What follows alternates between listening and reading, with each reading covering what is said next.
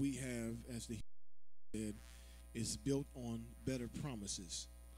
And so we certainly thank God today that we've been hearing for these few days some of those promises. And as I've already stated, these messages have certainly done my heart glad. His first wonderful message that the district elder brought to us under the inspiration of the Holy Spirit dealt with the light of God, then the love of God. Amen. And I know I'm going to hear something about God in a few minutes. Can the church say amen? So we certainly thank God for what we've heard, for him being with us. Amen. His lovely mother, praise the Lord, who looks like she, amen, is, hallelujah. I don't want to put a number on her, but she looks good, doesn't she? Can the church say amen? And I hope I look that good when I praise the Lord. But we certainly thank God. He's certainly been good to us, and I know he has to get back to his wonderful congregation where he pastors in the city of Flint, amen, Michigan, amen, one of the historic churches in this particular council, amen. I believe it was your former pastor, or the pastor before that, District Elder Scott. Was it Scott? That was your pastor too? District Elder Scott used to grace this particular pulpit. I was making the point that this pulpit actually was the same pulpit that Bishop Brisbane preached from many, many years ago. It's probably about 70 years old or so. So no doubt it was District Elder B.T. Scott that stood behind this particular pulpit as a very dear friend of one of our former pastors, Bishop Brisbane, in the church say amen. And it is one sermon that the saints talk about. I think Bishop, you talked about it, the sermon that the District Elder Scott preached. It's in the bag. He preached it here one time. It's in the bag. Amen. Praise the Lord. And that was over probably at Rena Street. But we thank God for history. Somebody say history. And longevity all comes from preaching the right things. See, if you preach Jesus, people will come. Can the church say amen? We don't have to preach a lot of stuff. Amen. We don't have to mix it. Praise the Lord. The recipe is good the way it was. Can the church say amen? So we thank God for what we have here. And we certainly thank the Lord for this wonderful man of God that has come from good stock, good roots. Praise the Lord, that has come all the way from the great city of Flint. Let us stand for the last time on this occasion. Amen. He's going to have to go back. Also, I won't be here tonight, but this preacher right here is going to be preaching. So please, I have to. It's ironic that I have to go to Flint tonight to preach for another pastor, his church. So let us greet this man of God, District Elder Philip Thompson, for the last time on this occasion with a hearty praise the Lord. Bless you, man. Thank you. Please be seated. Amen. So grateful to be here with you on this Sunday morning, as we have been on Friday and Saturday night. And I was telling Pastor Richardson that we have this same pulpit at our church. It's not in the sanctuary, but we keep it in our chapel. And I asked him, did this piece lift up?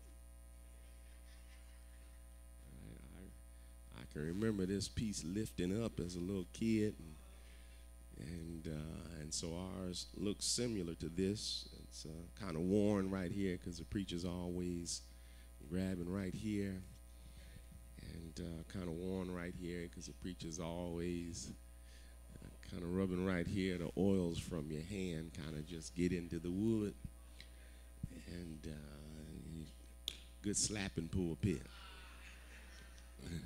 Yeah, now these pulpits we have, you can't really hit them too hard. They'll break.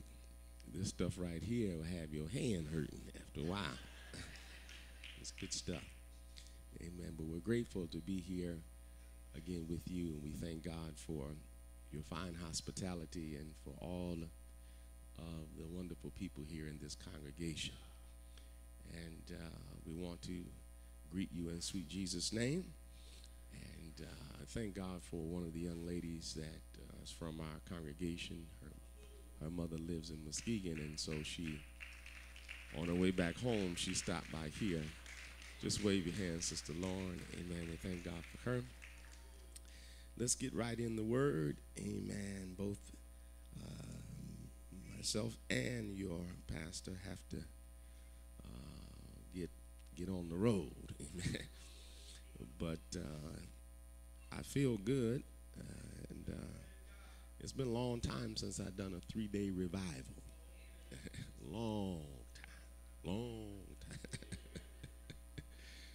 But it's been good. It's been good for me, and we certainly have felt the Lord in this place.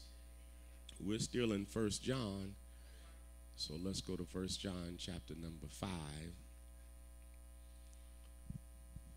Amen. Will you do me a favor? I always do this at home, so I'm going to act like I'm at home. Will you turn to somebody and say, it's good to see you in service this morning? Yes. Yeah. Amen. Now, that's the only time I'm going to have you turn to your neighbor. Amen. But it's good to greet one another. Amen. All right. 1 John chapter number 5. Oh, man, there's good stuff in here. And we're going to give a slight review for those who couldn't be here on Friday and Saturday. We'll give you a slight review. All right? Look what he says here in verse number 12. He that hath the Son, and he that hath not the Son of God, hath not life. These things have I written unto you, that you believe on the name of the Son of God, that you may know that you have eternal life, that you may be on the name. Yes, you may be seated. Amen. So he says to us in point blank terminology, no uncertainty there, right? So we talked about on Friday, God is light, right? We talked about on Saturday that God is love. That's the essence of his being. And God cannot be anything other than what he is. We can get out of character. We can act out of what we know is best to do. But God cannot do that.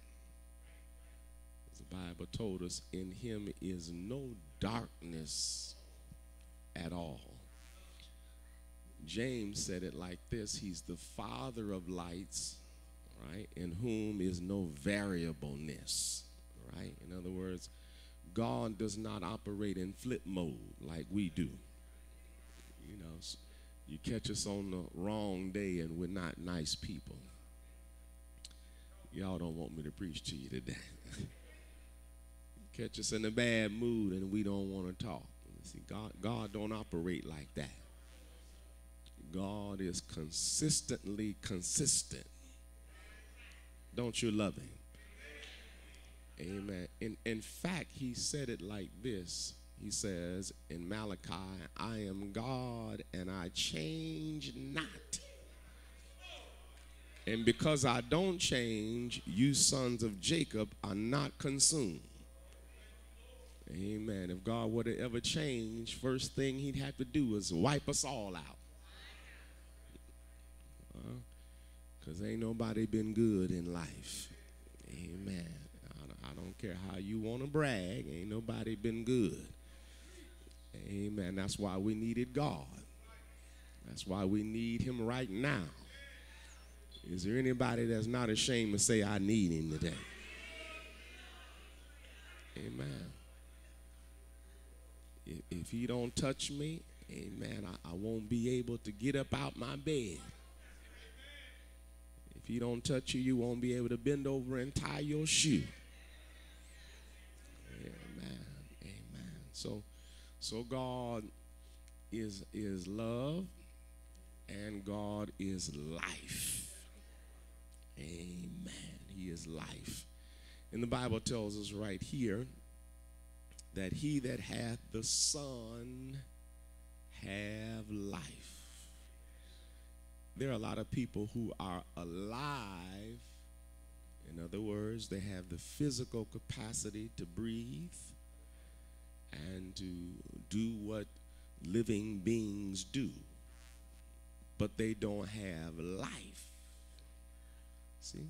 They're alive, but they don't have life. The life that's being spoken of here is not exhaling and inhaling. This is talking about the eternal life that Jesus gives to those who embrace him and believe on his name. Glory to God. Now, the Bible is clear here that there is only one name that deserves glory and honor. There is only one name that's been supranominated above every name that's on the face of the earth. And we can appreciate some good names that have been in the history, particularly of our country. Roosevelt, Lincoln, King, Kennedy. We can go on naming all of these names that people long after and appreciate, but none of them compare to the name of Jesus. When you say the name Trump, it don't heal no bodies. When you say the name Obama, it don't save no souls. When you say the name Clinton, it don't move a headache out of your head. But when you call on that name Jesus,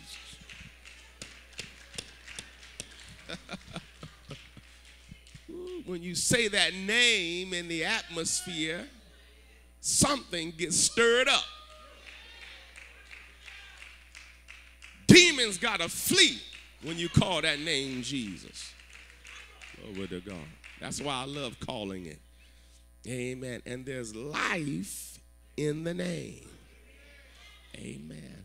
Now, let's look back at another scripture that we already read this week. Let's go to St. John. Let's go to St. John. Amen. Because God is life. Amen. And that's why when we come to church, you hear us and you see us, because he has given us life. Amen. Brother Joe was up here directing the choir. You may not have been able to see it, but his feet was,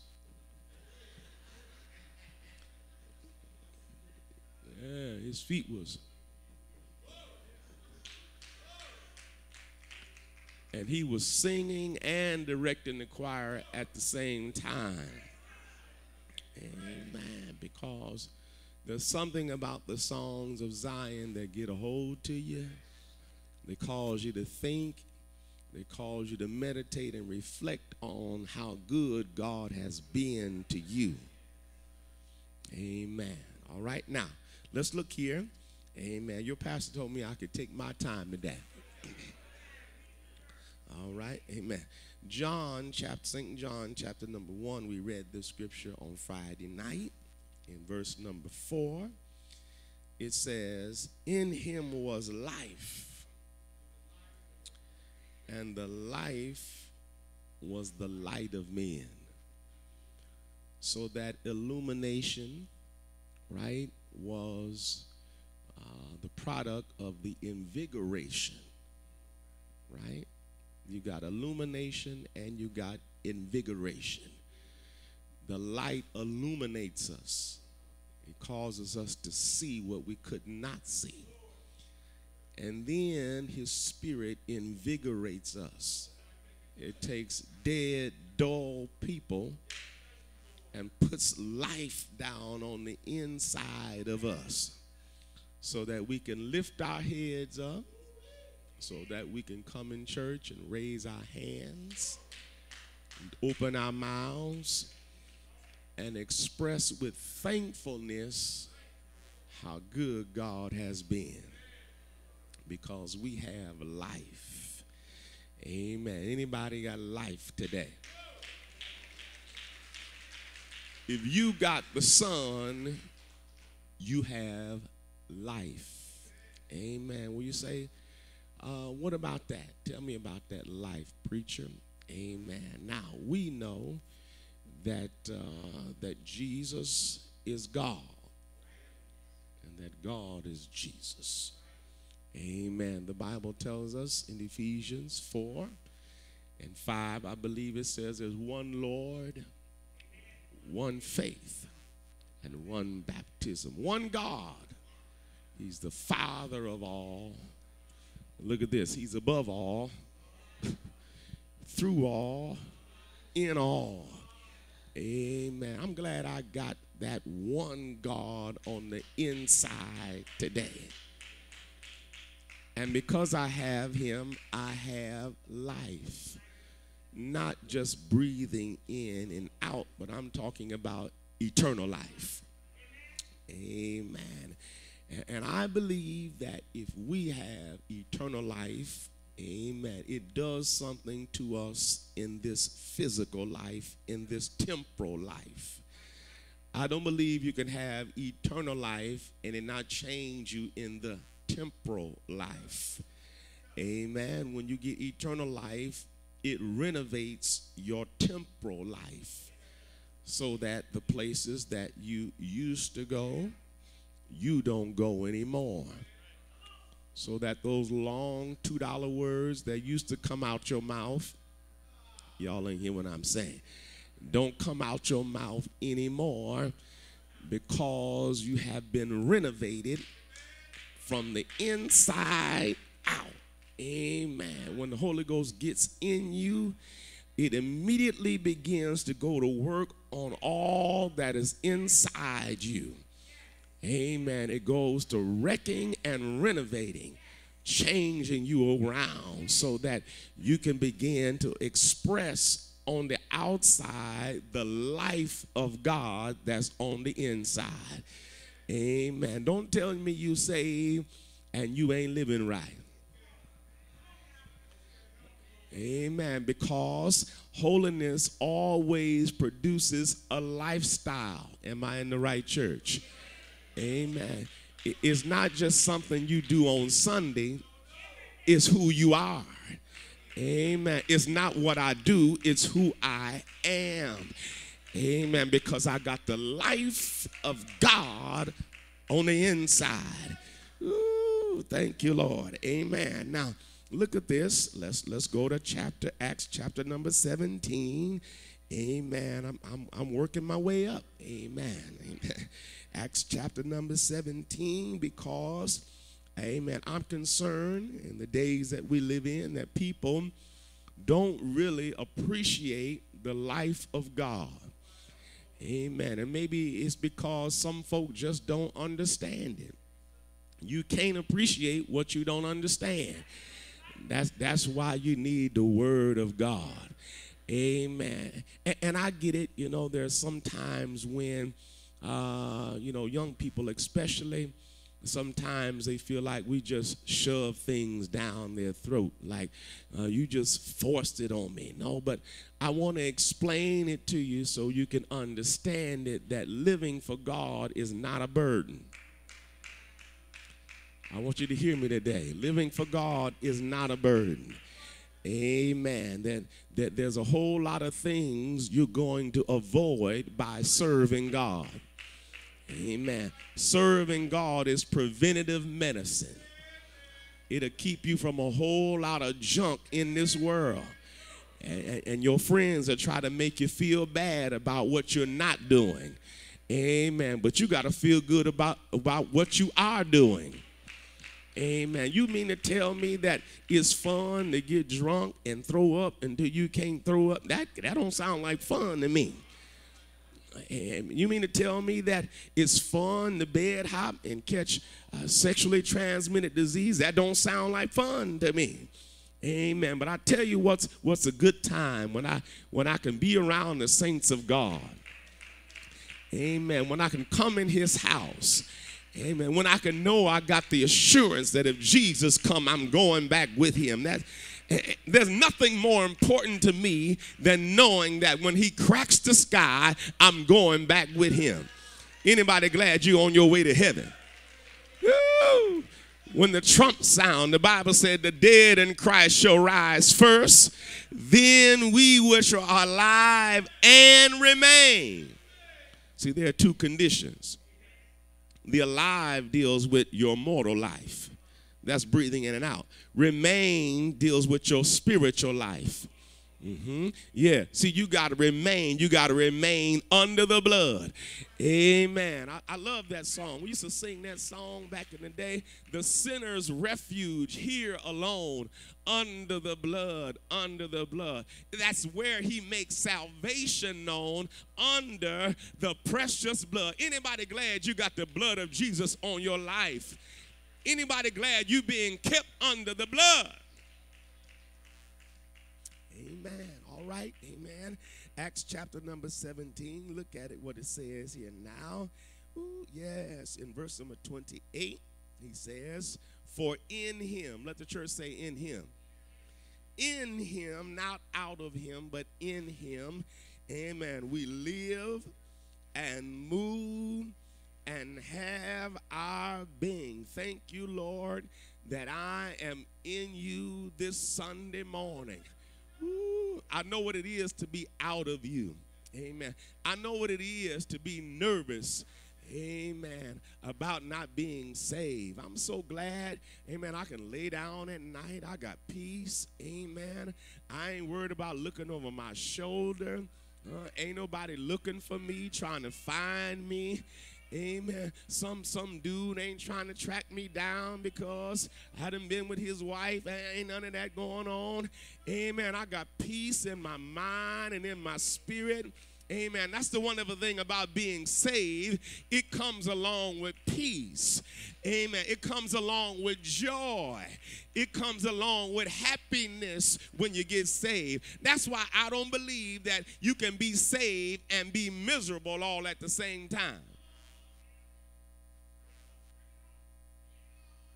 Now, I know some folk now are not very fun to be around. Just listen to me for a minute. Amen. I don't believe that when you get saved that you lose the ability to laugh.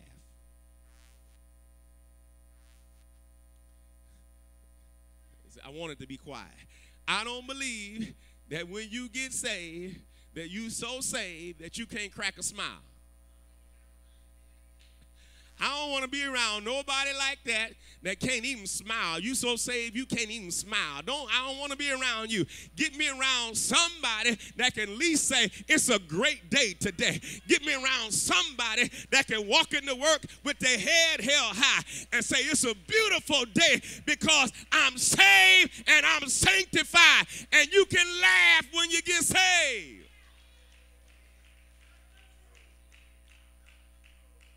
Then the Bible say a merry heart doeth good like medicine, but a broken spirit will dry out your bones.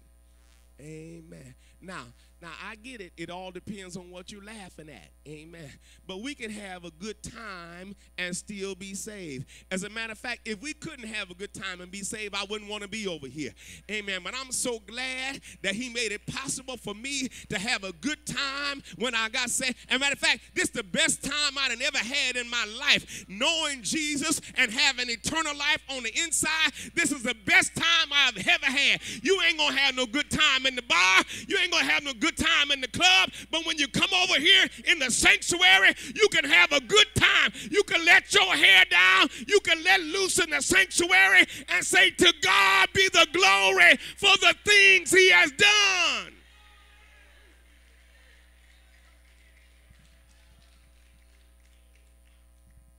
So now when you get life, amen, when you get the life of God, you ought to be having a good time being alive.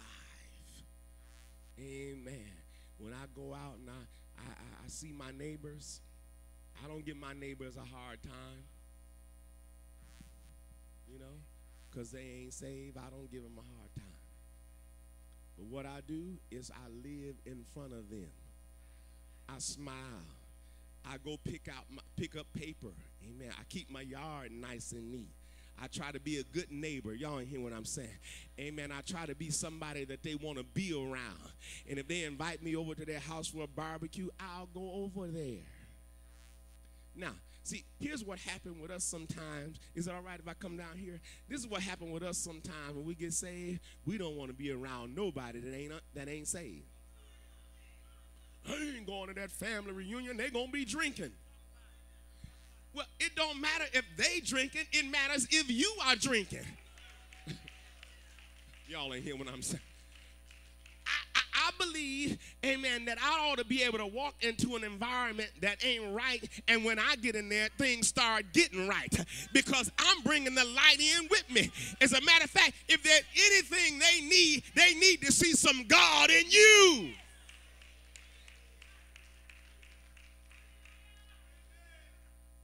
People will start asking you questions when you go around them. Remember, Jesus got accused of being a friend to publicans and sinners. They said, this man eateth with sinners. If Jesus could eat with sinners, you mean we can't eat with sinners? You mean we can't go to lunch with a coworker that ain't saved? You mean to tell me we can't have a burger with somebody that ain't saved? I thought you said you had power. I thought you said you had the Holy Ghost. It don't matter what's all around me. It matters what's in me. If you got the Holy Ghost, you got power and you got life. Dead stuff all around you, but you got life.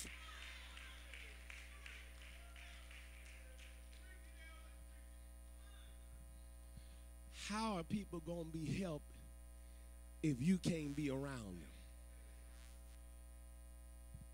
I ain't going over there to that mess.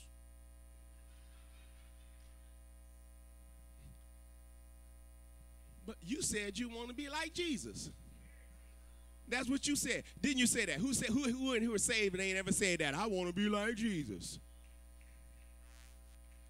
Well, Jesus sat down with the people that needed him. He said, they that are whole need not a physician. Ain't it in your Bible? So I'm going to have the attitude that I don't want to go to my family reunion because they're going to be drinking.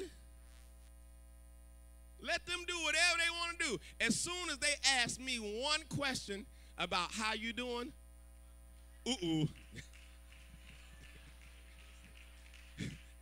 you didn't open up a can of worms because I'm going to let you have it in 3.5 seconds. I'm going to tell you how good God. Anybody, see, we think we can just testify on Sunday night. But when you get to your family reunion, as soon as they ask you how you doing, I'm so very glad you asked. I'm saved, and I'm glad I'm saved. I ain't got no sad story to tell.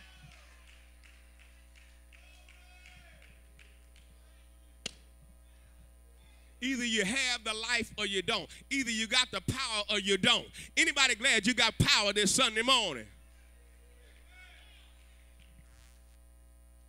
Now, how many people have walked past a liquor store since you've been saved?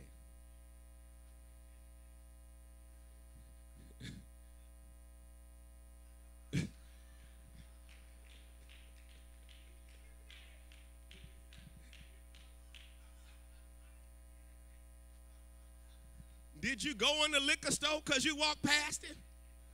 It didn't matter what was going on there. It matters what was going on here.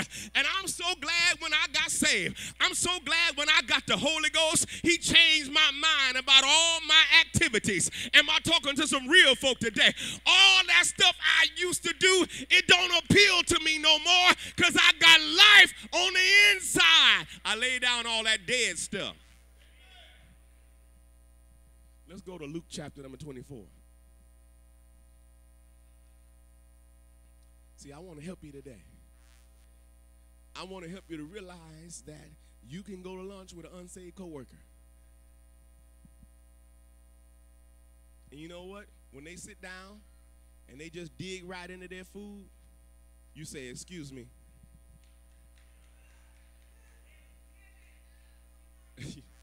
See, that little simple act right there tells that unsaved loved one that you're willing to, or that unsaved coworker, that you're willing to acknowledge God.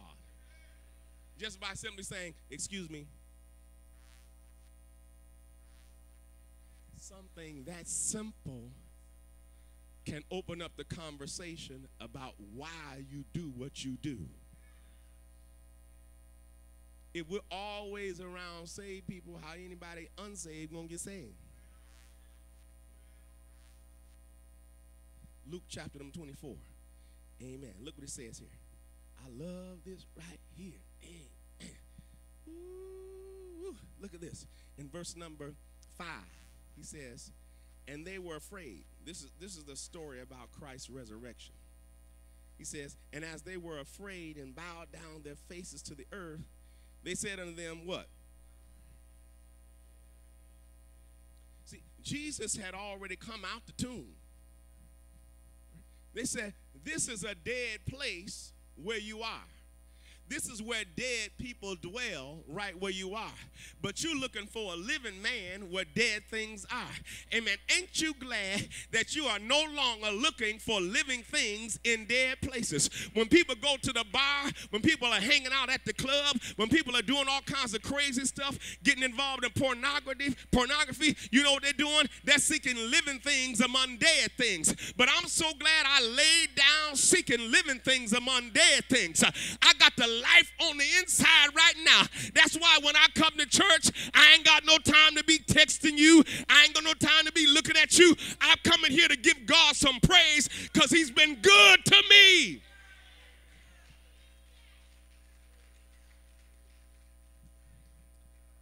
Come on, let's go to 1 Peter. Amen. Let's go to 1 Peter. Amen. Amen. We ought to be lively people. Yes, I believe it. I believe it. We ought to be lively people. I believe we ought to be energetic people. Amen. I believe we ought to be the most positive people on the face of the earth. I don't think we ought to be dull and negative. I believe we ought to be positive. Amen. You ought to be finding the silver lining in every situation in your life. Am I talking to some real folk?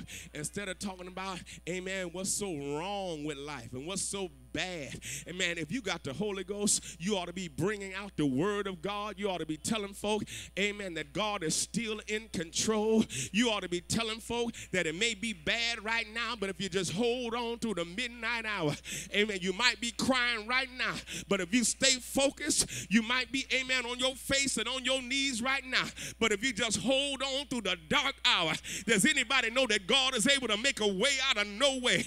Is there anybody here that's seen God work? Is there anybody here who has seen God heal bodies? I believe if you just hold on, if you just hang in, the God that we serve will show you he's got all power in heaven and in earth. 1 Peter. Amen. Look what it said here. 1 Peter chapter number 2. I believe that's what I want. Yes, Lord. Amen. He says in verse number 5, are you there? Ye also, you're lively stones. Amen. Now, when you come to church, amen, when you are in church, you ought to be lively. You ought to be vibrant. Amen. Why the long faces today? Why the long faces? Did somebody lose your dog? Did your cat run away? Why the long faces today? Amen. Amen. If you're happy and you know it, you need to notify your face. Huh? If you're happy and you know it, notify your face. Amen. In other words, you got to put a smile on your face. At some point, you got to look like, amen, people can approach you. If you always frowning, people feel like they can't even say hi to you. Matter of fact, I wouldn't even say hi to you if you don't smile some. I'm just going to go to the people that really are smiling. But if you are happy and you know it, you need to notify your face, and then your hands ought to go up and your mouth ought to open and say, Lord, I just want to thank you because you've been so good.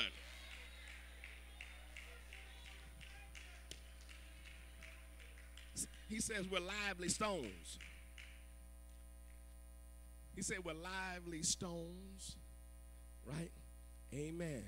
Now, lively is an expression that's outward,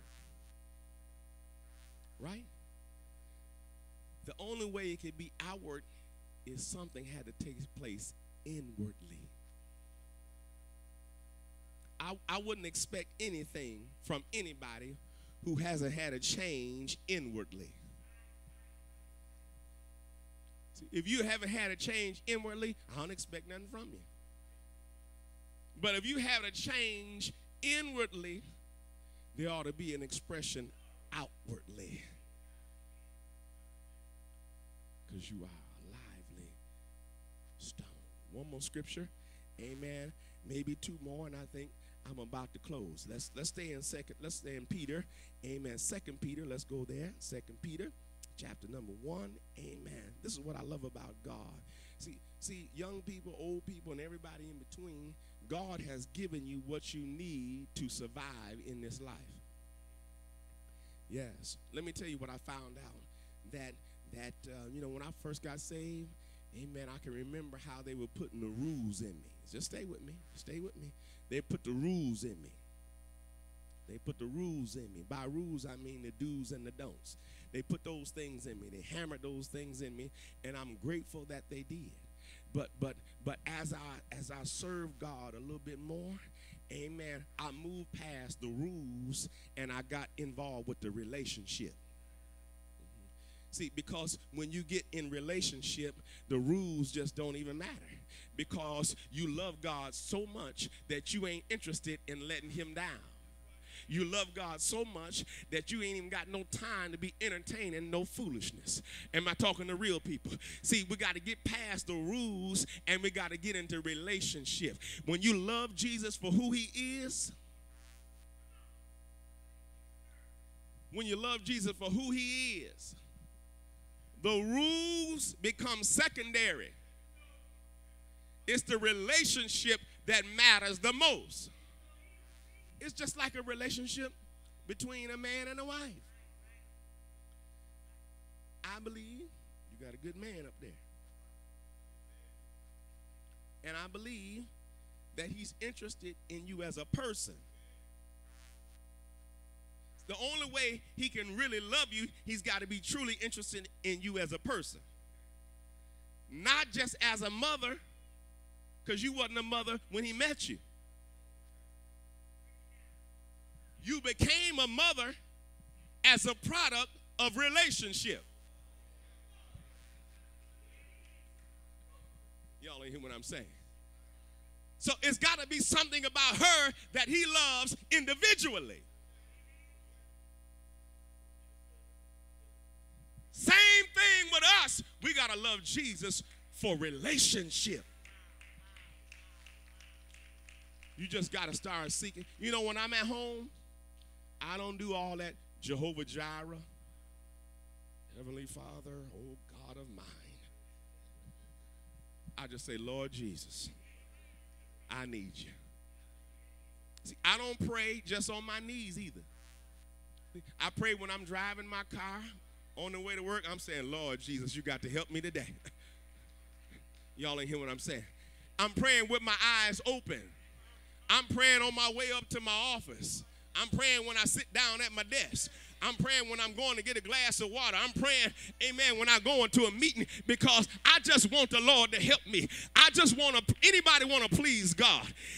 I'm serious. Is there anybody in this sanctuary that really want to please God? Do you really want him to smile at you? I want to be in relationship with him. And see, when you're in relationship with people, it's always evolving. It's always growing. There are some things about my mother that I don't even know. Some things about her that I'm still learning. I'm like, is that right? I didn't know that. No, I'm serious. And I've been her child all my life, 45 years. But you learn people from talking to them. Let me tell you something. Anything you want to die, stop talking to it.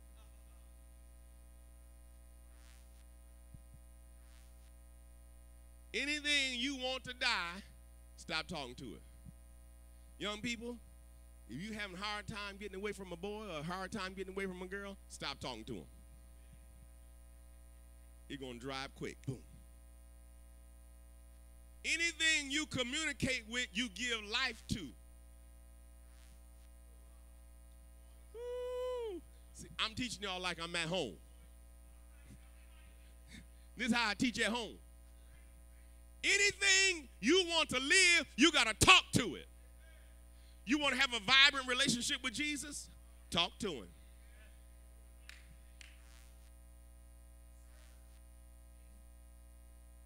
This is the reason why some of the saints don't really prosper and grow in the way they should. We call for a concert, wall to wall. Call for prayer meeting.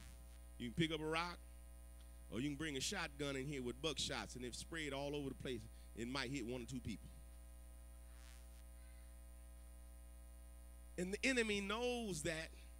That's why he keeps us away from prayer, because that's where your lifeline is.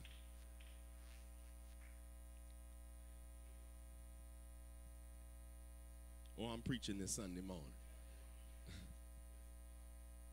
You want to grow in your life with Jesus? You better get down on your knees. You better talk to him on your way to work. It don't have to be a formal conversation. That's why I told you, I don't say all that Jehovah Jireh stuff. Lord Jesus. I don't say all them titles and all that stuff. I just call him Jesus. If you talk to him, I'm going to finish. If you talk to him, young people, if you talk to him, old people, if you talk to him, middle-aged people, you'll see your relationship grow. And God speaks to his people. You don't have to be a preacher for God to speak to you. God speaks to his people. One more scripture, and I'm closing. Look what it said here. Maybe two. All right? Look what it said here in 2 Peter 1 and 3. I love this. He says, according as his divine power has given us all things that pertain unto life. See, God has given you the tools necessary to master this life and all that comes with it. Working, paying bills, being a husband, father, whatever it is.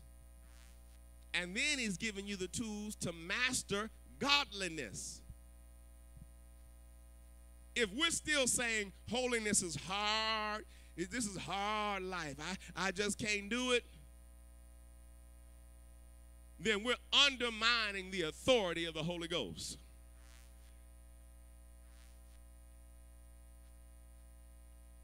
Because the Holy Ghost helps you overcome every impediment in this flesh. And there are many. He said he's given us everything. How? Through the knowledge of him that hath called us. What did he call us to? And virtue. He called us to be virtuous people. Virtuous people. People who do the right thing. Hello? People who are not trying to climb and scratch and dig and hurt other people in the process. Hello? people who love Jesus so much that they believe his word. Thank you, Lord. I'm going to say this and I'm going to take my seat. I used to complain, man, I'm always the last one to get this and that. Until I read that scripture that said, the first shall be last. Am I in your Bible? And the last shall be first. See, I believe God knows how to take care of me regardless of what people do. This is what I want to tell you today, and I'm going to take my seat. Don't take for granted this life that you have. Don't take for granted your salvation. And don't over-exaggerate this life that we have. It's hard, it's hard, it's hard. Look, whatever you're going through, Jesus is behind it all. He knows how to orchestrate a deliverance that's so profound that no man will ever be able to take credit for it. God will get the glory out of your life. God is life. And the life he gives is eternal life. And the eternal life that we have, I believe, it affects this temporal life in such a way that we become the most attractive people. I'm not talking about physically. I'm just talking about we become the most attractive people to be around. If you're saved and don't nobody want to be around you, that's a problem. I'm going to repeat that. If you are saved and people don't want to be around you, something is wrong. The life of God is not on display because something about God draws people in your direction. Anybody glad you got eternal life today? Let me ask you that one more time. Anybody glad you got eternal life today?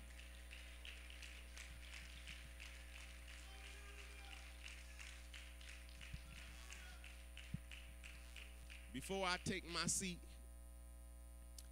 I'm going to ask if there's anybody in here, and I know your pastor normally gives the altar call, but I want to ask if there's anybody in here who's courageous enough to say, Pastor, you know what, I've struggled with some things, and I really want to do better going forward. Will you come? Will you come? Come on. Don't let nobody. Yes. Yes.